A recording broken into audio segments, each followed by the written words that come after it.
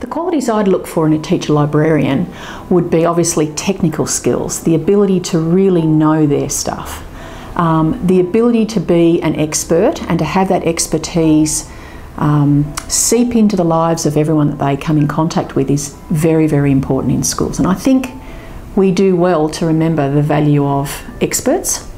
and we shouldn't shy away from putting experts like teacher librarians in front of our young people and our families. A qualified teacher librarian can support in so many ways because they have that curriculum knowledge, but they also have that expertise and knowledge in information literacy and digital literacy and technology and inquiry learning, and they can sort of bring all of that together, as well as be that sort of central person in the school that's driving some reading initiatives or programs or book celebrations and things like that. We've got a girl who's being published properly next year,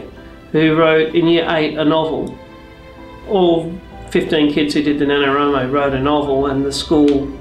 purchased 2 copies, so they're all published authors, 1 copy for themselves and 1 at the school library. So that's pretty impressive. But the little bit extra that you get when you've got a librarian in there pushing literacy and kids doing things that you wouldn't otherwise have. Away from that sort of fostering that passion of reading, then you move to the areas of information literacy and digital literacy. So teaching them how to find the information they need, how to evaluate that information that they find, both in books and online.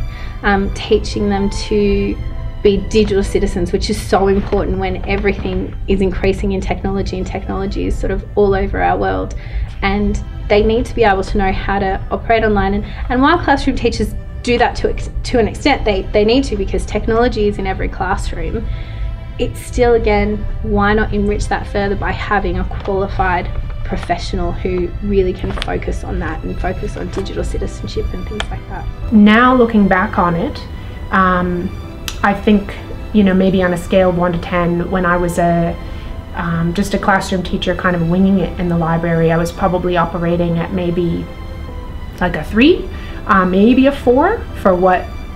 would be a good quality library service compared to what I'm capable of doing now, which is, you know, a 10, because I just know how to do all sorts of things that I didn't know how to do before.